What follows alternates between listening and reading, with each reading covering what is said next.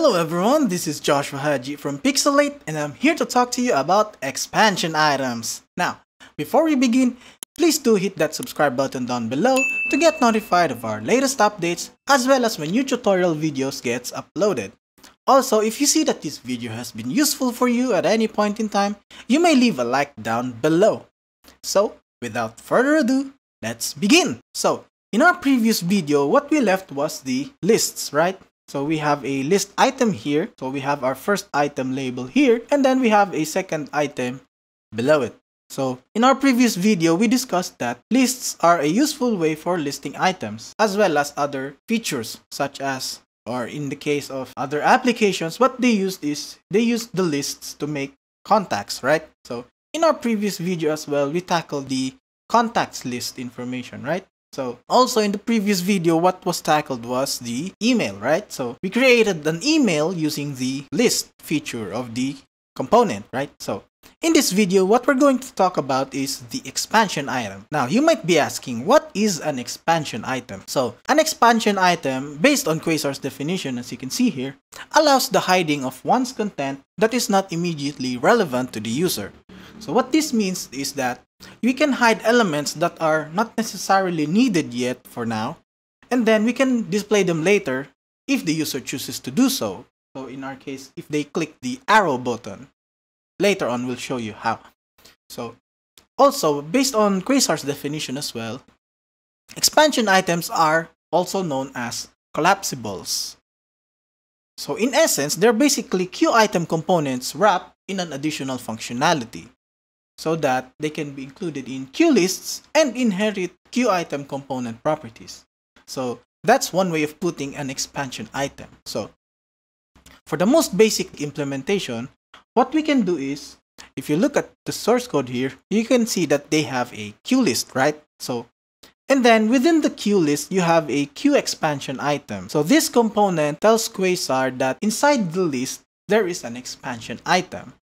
And then we add a queue card and then a queue card section. So aside from those, you have multiple expansion items as well. So with that, what we can do is we can try implementing it. So in order to implement to implement it as such, what we need to do is we need to create a queue list first. So in our div here, let's create another div and let's go back to our app. And then let's try adding a text here, just to visualize where our container is going to be. So it's right beside. Okay, so from here on out, what we're going to do first is we're going to create a queue list, right? So now we have a queue list. Aside from having a queue list, what we need also is an expansion item, right? So to make things much more prettier, we can add a bordered component or bordered property to it. And the next, what we can do is we can add the QExpansionItem itself. So we can add the QExpansionItem. That alone gives you already a QExpansionItem component, but it has no content yet. So what we're going to do is we're going to add additional properties to it in order to include specific functionalities. For example, we can have a queue card. Let's have a queue card here for now. And then what we're going to do next is we're going to add a queue card section. And then within the queue card section, we can just grab some random text, so like so. So now we have a dummy text, right? And then next, what we're going to do is we're going to add these properties. So if we add the expand separator, what it does is basically it creates a separator when you expand the item, hence the expand separator. Also, we can specify certain icons and labels and captions to it as well. So in this example, they added the caption John Doe, and then they added the label account settings, and then lastly, they added an icon. So in our case, what we can do is we can customize it the way we want to. So in our case, what we can do is we can add an icon, let's say home. And then let's add the label named home. And then we can have a certain caption, sample caption. So those things in mind, what we're going to have is simple content right here, as you can see, right? But the difference is that it takes up the entire screen in essence. So what we can do is we can set a specific width here, right? So in this case, they created the div with a specific max width. Okay, so we can do that as well. So what we can do is we have a div, and then let's add a style, and then let's say max width. Let's set to 300 pixels, let's say. So that should shrink the content wide enough, like so. And then, aside from that, we can also have additional Q expansion items. So going on our own here, what we can do is we can add another expansion item, like so. Let's say we add another Q card. Or rather, instead of a Q card, let's make things a bit more dramatic. Let's add, let's say, a Q icon. Let's say account or mail. Let's try mail, like so. So if we do that, what we have is a mail here, right? And then let's set the size to, let's say, 50 pixels. That should be big enough, like so. And then what we're going to do next is we're going to add an expand separator as well. And then let's add a simple icon. Let's say mail. And then let's label it as mail. And then let's add some caption. Maybe not. Maybe let's leave it at that. So now you have two expansion items, right? You have the home and then you have the mail below. So that is the most basic form of a expansion item. So aside from that, you can control the expansion state by using the expanded model. So as you can see here, we have a VModel. So by doing that, we can also apply specific VModel states to certain expansion items. So in this case, let's try adding a VModel here. Let's say expand item. Now let's grab this one and then let's set it to false, like so. So if we open this, it works as intended, right? Yes, so it seems that nothing's happened for now. But if we set this expand item to true in a different manner aside from the button itself here, let's say, let's create a button somewhere. Let's say Q button, label, let's say click me, and then let's add a click event. And then let's set that expand item to the opposite of it, like so.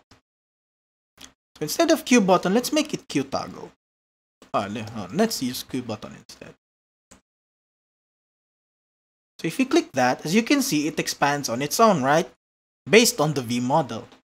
So that is one another useful feature of the expansion item, because you can expand specific items based on certain VModel events or based on states of VModel.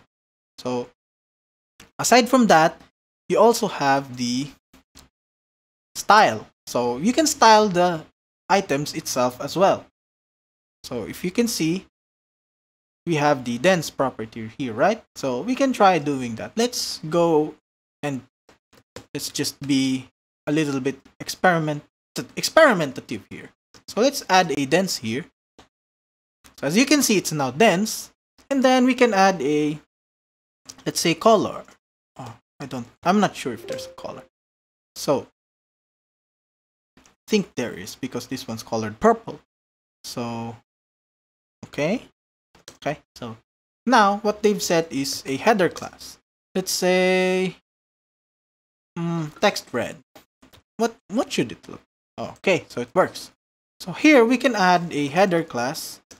Let's say text blue, like so. So now you have a blue text here, and then we have a red text here. So in that case, you can see that the expansion item itself is modifiable, or you can style it the way you want it to. Aside from that, you can also create content inside the expansion item itself. In our case, what we did was we created a Q icon inside the expansion item. And then for the other one, we created a Q card with a specific textual content inside it, right? So aside from that, you can also set your Q expansion item on a dark background. So what you're going to do is the Q list must be set in dark mode. By doing so, what happens is we set it on a dark mode, right? So we set this as dark. So now it's going to be in dark mode. Okay, so something's wrong. Okay, let's see. Okay, I see. So anyway, since dark mode hasn't been implemented. So anyway, so aside from that, you can also set the dark mode, again, like I said, on the output of the QExpansionItem here. So in my case, what happened is probably I was missing certain classes, I guess. So in options, we can switch the toggle to the side, as you can see right here. So it's in the right side. So, or you might ask, how do you implement that? So you can simply switch the toggles to the side by using the property set here. So what we can do is let's grab this property here and then let's put it here. So what happens is, if we do that, it moves to the side instead of the left, because the left is its default placement, right? So if we add the switch toggle side property, it's going to move it to the right side. Same as with this one. So if we add it here, you can see that it moves to the side also, right? So aside from that, you also have a header slot. So in this case, you have textual content here, you have some content here as well. So what that means is, since we have a header slot, is we can modify our header. So by doing so, or rather, that's what we should do is, we need to create a template with a V slot. So in this case, they created a template, right? So we can do that here as well. So what we can do is, we can set a template V slot, I think. Yeah, yes, it's V slot and then header. So after that, we can remove this stuff right here because we don't need them anymore. Since we're taking the, or rather, we're using the template here, we don't need those properties anymore. What we need though is a QAvatar. Let's see. Okay, so we can use this one. So let's grab this one. So we have now an item section, which is an avatar mode. And then as you can see, we have Bluetooth like so. And then let's reverse this one back to normal. And then let's remove the dense property to make it in order to give it more padding like that. And then what we're going to add next is another item section. So with that, we can add, let's say, Bluetooth, like in the example here, right? So next, what we're going to have is another QItem section, which is the side itself. So put it here, and then you'll see that we have now this. So what we just did is, basically, we have a QExpansionItem, right? But it is a child of the queue list. So for every queue list, there is a queue item. In this case, what we did is, instead of a queue item, we created a QExpansionItem. And then within a QExpansionItem, what we added is an item section based off the template. So as you may notice that the expansion items and items itself are a bit related to each other, because the expansion item is based off the item itself. So going back, you may now see that they have modified the header slots here as well. So for this one, what they did is they can handle events inside the expansion item itself. So if we open this one, as you can see, it will count continuously. That's because what they did here is they have a counting, right? So they have a counter, and then they fired a function upon the show. So as you can see here, there is a show property here. What this does is, it's basically an event, right? And then it's an event also, or rather the hide is also an event here. So with those two things, we can fire events based on the showing and hiding of the, that's what they call this, the expansion item itself. So as you can see, if we show, the counter starts, and then if we hide, it stops. And then if we open, it continues again. So that's how expansion items handles these events. So what they did here in this example here as well is, they played with the inset level. So you will be asking, what is the inset level? So basically, inset level adds left padding to the header itself, and then it doesn't do anything with the content. But in the case of content inset level, it adds left padding itself to the content. So in this case, as you can see, if you use the header inset level, it's the padding for this one, right? Over here. But if you use content inset level, it is this one, the spaces in between. So if we take a look at the code itself, you can see that there's only one level for the inset. But for the others, you can see that there are multiples. So 1 plus 1 means 2. So it is bound to have more space than the other. As you can see, it is a bit spacious than compared to the other one up here. Like so. So for the behavior, you can also toggle the expansion item, or you can toggle it, or rather, for this example, you can toggle by the expansion icon only. So here, as you can see, you have this one, and then you have this one as well. So as you can see, if you have a toggle by expand icon only, the item itself only expands if you click the icon right here, right? So that's what it does. But in the accordion mode, it's a bit different. If you click on an item here, you will see that the other closes. Hence the accordion mode. Because in an accordion, that's how it basically behaves. If you click one item, the other items closes and leaving this one open. As you can see, it behaves exactly like an accordion. Like so.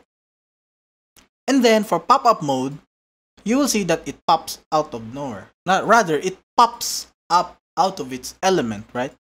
So you can implement that by simply adding the pop-up property here. So if you click this one, it pops out of the alignment, and then if you close it, it pops back into the alignment. So like this one. As you can see, it pops out and then it pops back in. So for this video, I think that's all for today. If this video has been useful for you, please don't forget to click the like button down below. As always, don't forget to click the subscribe button to get notified of our latest updates as well as our latest tutorial videos. Again, this is Joshua G, Software Engineering Supervisor here at Pixelate. See you later, Pixelators!